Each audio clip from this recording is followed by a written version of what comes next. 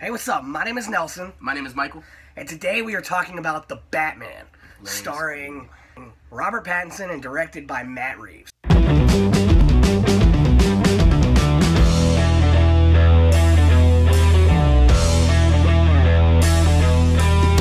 Batman ventures into a Gotham City's underworld when a sadistic killer leaves behind a trail of cryptic clues. As the evidence begins to lead closer to home and the scale of the perpetrator's plans become clear, he must forge new relationships, unmask the culprit, and bring justice to the abuse of power and corruption that has long plagued the metropolis. And first off, I want to say that I've had a cold for a little bit, so my voice is kind of up and down right now. Yes, sir. I don't have COVID, I checked, so I got to see Batman.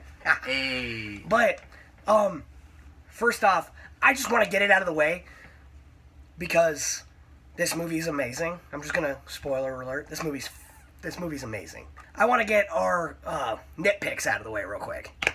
Okay, my biggest complaint of this movie is, and it's not really that big of a deal because I understand, but I don't really like how Robert Pattinson. He's amazing. Okay, he's amazing. But and I'll get there. But I don't like how he doesn't really act different when he plays the Bruce Wayne part of Batman. I like my Batman to be kind of split. Yeah. You know, have his Batman side and his Bruce Wayne side. And I'm thinking to myself, if I'm not the smartest person in the world, but I'm pretty sure I would put two and two together that he's Batman. Because he acts no different. And that kind of throughout the movie kind of bugged me just a little bit. But got that. And then also, one more nitpick, really, just one more, and that's about it. Or two more. I got two more nitpicks, and that's about it. But, I would have loved to see a little bit more of Paul Dano's Riddler, and we'll get to Paul Dano a little more, but I would have liked to see just a bit more of him. I mean, he's the center focus of this movie. Yeah. He is our villain of the movie. Yeah. But we don't get much time with him in this film, and I just would like just a little bit more time. Just a little bit. Yeah. But I did get what they were going for, and it was really cool what they did. Mm-hmm. But he's so good, and we'll get there. But, and then I do feel like this movie, I say this a lot about a lot of movies, but I feel like it should have been rated R. Absolutely. There's nothing wrong with this movie being rated R. This is not for children. They basically made it rated R just without the rating. Do not take your kids to this movie. I mean, it's just, it's graphic without the graphics. Yeah, I would not take my 13-year-old to see this movie. No way. It's too dark. It's too dark. There's killing in it. There's all this brutal stuff that happens. I mean, Batman is just brutal. Like, yeah, I feel about the same thing. Yep, same thing. Fucking piece of shit. First thing I want to talk about, we're going to get into all the good stuff now. First thing I want to talk about is, let's talk about Colin Farrell as the Penguin. Oh, yeah. Okay, the dude looked nothing like Colin Farrell. Nothing. He looked like a penguin. They changed his face. He can't even tell. He just looked just like Penguin. Yeah. And he plays that part so well. He is basically the right-hand man to Carmen Falcone, played by John Turturro. And he was really good, too, as Carmen Falcone. He just basically played the biggest boss. But yeah, those two were really, really great in the film. And then talk about Alfred, played by Andy Serkis. Go ahead. Honestly, man's got the voice. That's all I gotta say. Alfred always has like a kind of a demanding presence when he walks into a room. But just like Bruce Wayne, but this is different. Like, you can tell that this dude is like ex-special forces or something. Like, he's just a badass. Yeah, they made this Alfred a lot more. He says what's on his mind to Bruce to try to make him better. You know. All right, so Zoe Kravitz played Catwoman in this movie, and she's definitely. Yeah. She is definitely the best Catwoman that we've had. You know, her acting was phenomenal. Yeah. she definitely portrayed Catwoman more than just like her being sexual towards Batman. Yeah. And there was barely even any of that. There was that. It was a little bit. I mean, we get our Catwoman. She definitely plays Catwoman. Yeah. But it wasn't the prime focus of Catwoman. There's much more like character. And her and Robert Pattinson together, chemistry. Oh yeah, the chemistry was beautiful. Yeah, I was like, man, these two are amazing together. Yeah. Like, dang. Yeah. But I can't wait to see more of them. You know, yeah, I can't in the wait. future. Ready for the next movie already? Let's go DC. Now Paul Dano. Yeah, Paul Dano. We'll talk about. Oh, actually, go ahead. I did two. You do too. Next on the list is Paul Dano. He's playing the Riddler, and I must say, phenomenal job. Yeah. Hats off. Like I said in the beginning, not enough of him. Mm-hmm. He was so creepy. Mm-hmm. I mean, oh my gosh, yeah. So creepy. Like without wearing the question mark suit and everything. The voice that he had. Yeah. He had like a voice changer in the movie. Mm-hmm. But you could still tell it was Paul Dano's voice. Uh-huh. Oh my gosh, dude, he just so creepy. Yeah. Like that really, really worked for me, and he was a very menacing villain to Batman. Yeah, the power that a nerd has. Like he was a genius. Yeah.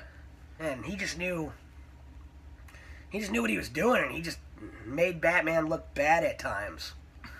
but let's talk about the horror aspects of this movie. It was so scary. It was genuinely terrifying. This is a Thor. This is a horror detective thriller. Yeah. For sure. Absolutely. And it's just especially with the Riddler, all of the horror aspects of the Riddler really, really work for me. Mm. I love that they show the detective, like what Batman does to find his criminals. Batman in the comics is the world's greatest detective, but we've never seen the world's greatest detective in a movie. Yeah, it's always just been the world's greatest badass. Yeah, pretty much. And this really worked.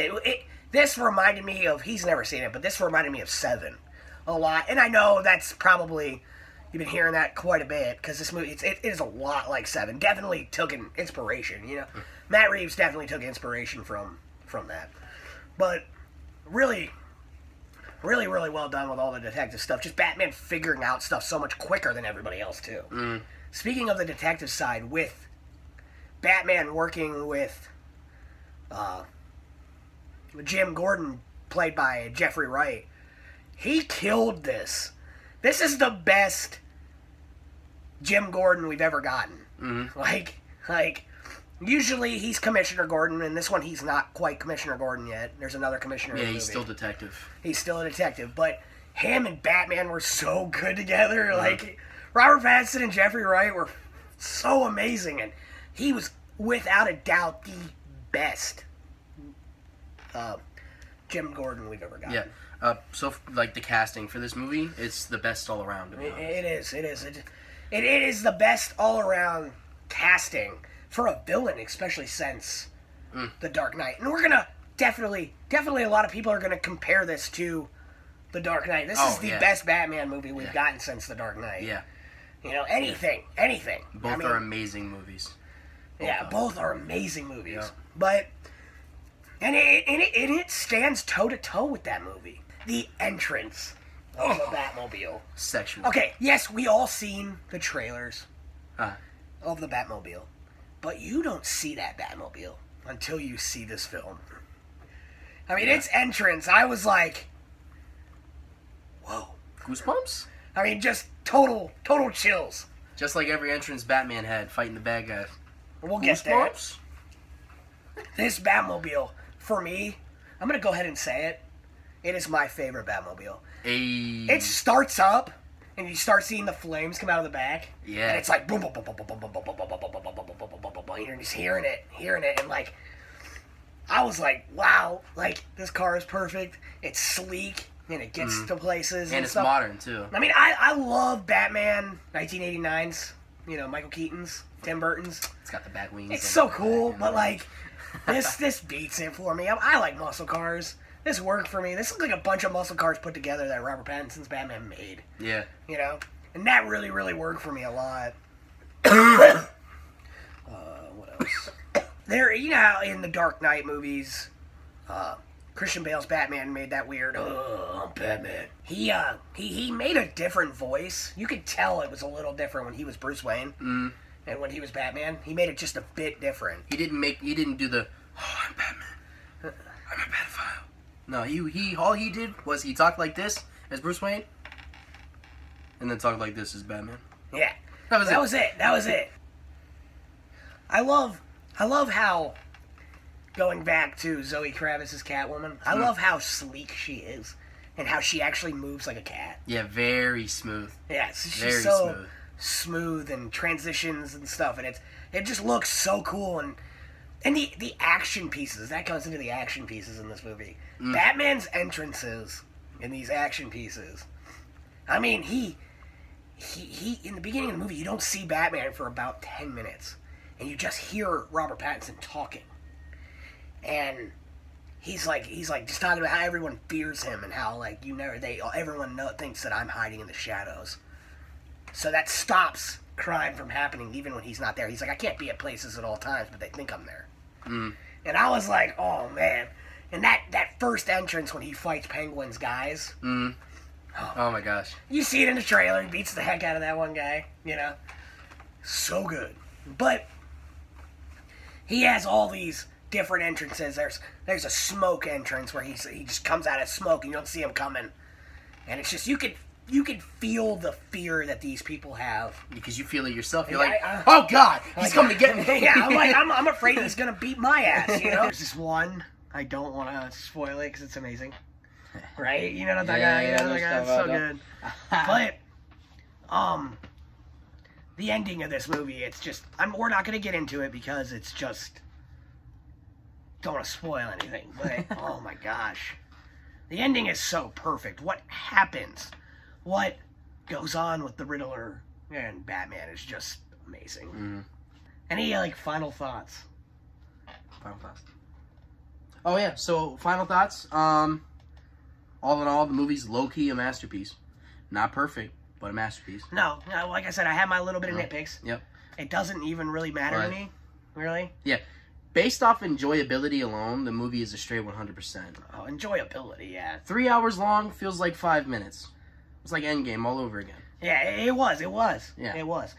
But I just love the grittiness of this movie and just how grounded it is. I like how they kept the DC darkness, but they also did make it a little brighter. Yeah. They added some beautiful tones to it. Oh, yeah, the movie looks beautiful cinematography-wise. Yeah. The shots, the score. The score, phenomenal. Beautiful score. I'm glad I remembered it. Yeah. Holy fuck. Phenomenal. But the score is just so beautiful. It's just like the music that they use that Nirvana song we always hear in the trailer. They use that at the beginning, and they use it actually at the end, too. Mm-hmm. And it's perfect. You just hear that guitar. And throughout the score, you hear, like, tiny little... Yeah. Like acoustic guitar beats, and it really works for the score. Yeah. But all in all, it's a very basic score, but it works very well. It works so well. But yes, this was an amazing time in the theaters. What a great time to be alive just to see this movie. Facts. Like, this is the best Batman we've ever gotten. Facts. Second best Batman movie for me. I can't help it. I love The Dark Knight. Yeah. It's just, Dark Knight's, like, my fourth favorite movie of all time. It's my favorite comic book movie of all time. It just, nothing can beat it. With Heath Ledger playing the Joker and everything. But Paul Dano's the second best to ever play any Batman villain, I feel like. Yeah. I feel like. I mean, you got your Jack Nicholson playing the Joker, too, and that was really amazing. But yeah, this is just, wow. And then the Catwoman, best Catwoman we've ever gotten. Yeah. Best Batman we've ever gotten. Yeah. Definitely best Riddler. No offense, Jim Carrey, yours was awesome. Amazing. Too much like the Joker. Yeah, a lot. Too much like the Joker. All of those Batmans kind of tried to mimic Jack Nicholson back in the day, so you got to give it that. But True. But for my score, I'm going to give it a 98%. This is the first time we've ever agreed on anything. 98%. If you like what I'm doing on this channel, like and subscribe. Follow me on Instagram at NelsonReviews. Follow me on Letterboxd at Nelson48. Follow me on Instagram at Michael Raven T. And then follow me on Letterboxd at She Gokai. Peace out.